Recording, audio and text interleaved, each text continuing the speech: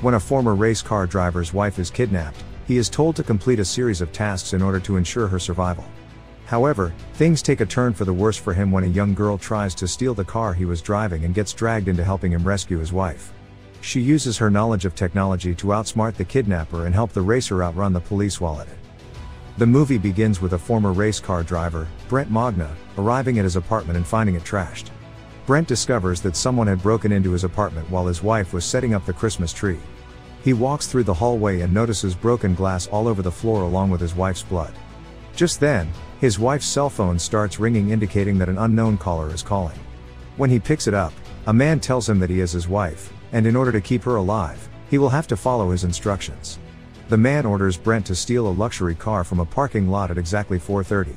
With no other choice left, Brent immediately rushes to the parking lot and finds the car. As soon as he gets inside, he finds several cameras attached to the interior, allowing his wife's kidnapper to keep an eye on him. The kidnapper reminds him that he is being watched and that it has been a long time since he has driven, but he only has a few minutes to get to the top of the city to ensure that his wife makes it out alive.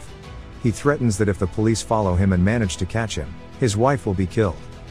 This was all the motivation that Brent needed, and his racer instincts came into play. He rashly drives the car past several patrol cars and makes it to the top of the city without anyone following him. There, he receives another call from the kidnappers, who tell him that they will assign tasks to him that he will have to complete if he wants to see his wife alive. When Brent asks him if his wife is still alive, he hears his wife screaming his name before the phone is cut off. Meanwhile, Brent's wife is locked inside an old building in Sofia, Bulgaria. Back in the city, Brent gets flashbacks of his time with his wife while driving, when his cell phone starts ringing again. The kidnapper asks him to speed up before turning at an intersection. Brent realizes that the man is guiding him into a Christmas market. At first, he resists, telling the man that there are too many people, but he is forced to knock down a stage where a man is giving a speech. Then, he takes the car down the stairs, almost crushing several people. Just as he relaxes with the first task completed, the man guides him into an underground parking lot. Busy reminiscing about his wife, Brent does not notice as a young girl sneaks up to his car and points a gun at him. She tells him to get out of the car, but just as he is about to get out, the man tells him not to get out. He twists the girl's arm and manages to take away her gun. All of a sudden, the man tells him to start driving with the girl inside the car. Brent starts driving and tells the girl to wear her seatbelt. The girl refuses to wear it and notices Brent locking the car. This is when the man orders Brent to kill the girl. At first, he hesitates but then points the gun at the girl. He isn't able to shoot her and tells the man that he is not a killer. Pleased, the man orders him to keep the girl with him and make sure they are not caught by the police.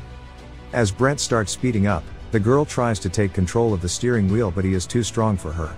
Just then, the girl sees police cars coming up behind them, climbs out of the window, and starts screaming for help. Brent manages to pull her back in and maneuvers around the police cars, causing several of them to crash. Then, a police car tries to box him in, but he turns the car away and gets away. Once they are out of immediate danger, Brent tells the girl that she needs to check if anyone is in the car before stealing it. The girl reveals that she was not going to steal the car because it is her car. She only wanted to scare him away. Curious, Brent asks her how she knew where to find her car, and she tells him that a police officer had called her and informed her where her car could be found. Brent points out that police officers don't call you to tell you about a stolen car. She asks him to let her go since she can pay him, but he is not interested in her money. In Sofia, the old man alerts police dispatches about a stolen car and has them chase Brent. In the car, the girl asks him what he needs and Brent apologizes for not letting her go because he needs to follow all the instructions to keep his wife alive. He confesses that he does not know what is going on and who the man is. At the same time, two men pull his wife up and start recording a video of her and show it to Brent. The man tells him that he only has 4 minutes to get away from the police cars or his wife will be killed. He listens to the man's instructions and smashes up police cars as he tries to outrun them. However, he gets cornered in an alley but uses his skills as a former race car driver and narrowly escapes. With only 2 minutes remaining, Brent speeds the car up and loses a few more cars. Before he can relax, the man reminds him that there are more police cars chasing him. He backs up the car through another intersection. With only 5 seconds left, he arrives at the location given by the man. He congratulates Brent for completing another task. Sometime later, the girl pulls out an iPad and starts hacking into the cameras to find out who is watching them. However, the only thing she is able to figure out is that someone has managed to access government surveillance sites without their knowledge, and is using them to watch the two of them in the car. She tries to figure out what is going on, but they begin hearing police sirens behind them. Once again, the man tells them to outrun the police cars and even brings up an old article that he was mentioned for being good at wrecking race cars. The man assures him that even though he was getting bad reviews, he still had skills that were of use to him. He instructs him to go to a power plant and wait for his next assignment there. The girl figures out that the man wants to shut off the lights in the city. Brent hides from the police until they are gone, giving him a chance to talk to the girl. He tells her that he was a racer but had gotten mixed up with bad people. After he met his wife, he decided to get out and they were planning to restart their life when his wife was taken away. Hearing this, the girl confesses that her father runs the largest bank in the city, and has given her the car as a present. Brent starts driving again and reaches the power plant. He immediately notices that someone has been there before them. The girl offers to go inside and shut off the lights while Brent stays in the car. The girl goes into a room with multiple monitors and calls the police. As soon as they pick up, she tells them that she needs help and that a man is holding a woman hostage. To her surprise, the man answers her 911 call and tells her that he is smarter than her and has taken a picture of her so that she can be blamed for blowing up the plant. This is when she realizes that the man is planning on blowing up the power plant and blaming her for the crime. She rushes out and screams at Brent to start driving just as she jumps back in the car. The two of them barely manage to escape the bomb as the city's lights go off. Once they are away from the plant, the girl gets out of the car and tells Brent that she cannot die for him. She wishes him luck and walks away. At the same time, Brent's cell phone begins ringing again, and when he answers, his wife is shown on the screen. The man reminds Brent that he was told not to let the girl go. As his punishment, he is going to kill his wife. Then, his wife screams just as the screen goes black and he hangs up the phone. The girl, who had been standing outside, hears the call and decides to get back into the car. Brent begins driving once again, but as soon as he enters the city streets, a patrol car notices them. He drives into a parking lot and hides the car until the patrol car leaves. At this point, the man calls them again and instructs them to go to a bank and rob it. The girl realizes that it is her father's bank and begs Brent to not go there. She tells him that her father has an investment bank and that there is no cash at the bank. The man is only trying to trap them because the bank will be swarming with police. At first, he does not listen to her but then takes a different route to the bank.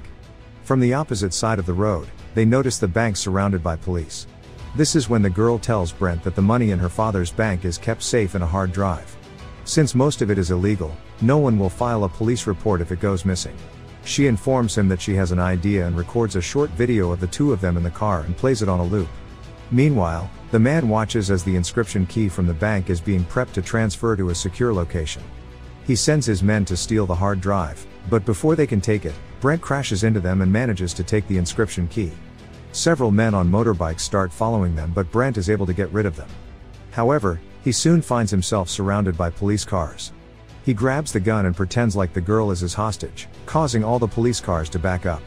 He backs up his own car and starts speeding away when he notices a man on a bike following them. They drive to an abandoned railway where the man chases the two of them. Not long after, Brent shoots at an oil barrel, causing an explosion. Later that night, the girl gets out of the car and tells Brent that they need to negotiate an exchange with the man. She hacks into one of the car's cameras and gives the Sofia Police Department access to live footage. Brent answers the man's call and tells him that they are going to exchange the hard drive for his wife. Soon, he drives up to their meeting place where Brent's wife is given to them in exchange for the hard drive. Suddenly, they are surrounded by the police, and in this chaos, the man takes the girl as a hostage and drives away. With no other choice left, Brent chases after them. The girl turns on her camera and manages to show Brent where they are headed. He makes it to a park when all of a sudden, the man tells the girl to get out of the car and pushes her out. However, Brent, who had been driving at a very fast speed, is about to crash into the girl but hits the brakes at the last minute, causing his car to flip. With the girl rescued, the police soon surround the area and arrest the kidnappers. Just when Brent relaxes, he hears a cell phone ringing. He grabs it out of his wife's pocket and answers it. The man tells Brent that he has done all of this to make him realize that he still has potential as a race car driver. The movie ends with the man on the other side of the world, packing up his laptop and leaving a restaurant, billions of dollars richer. If you enjoyed the video, make sure you smash the like button, leave a comment, subscribe, and turn on the notifications to help the channel out. Thank you for watching, and I'll see you in the next video.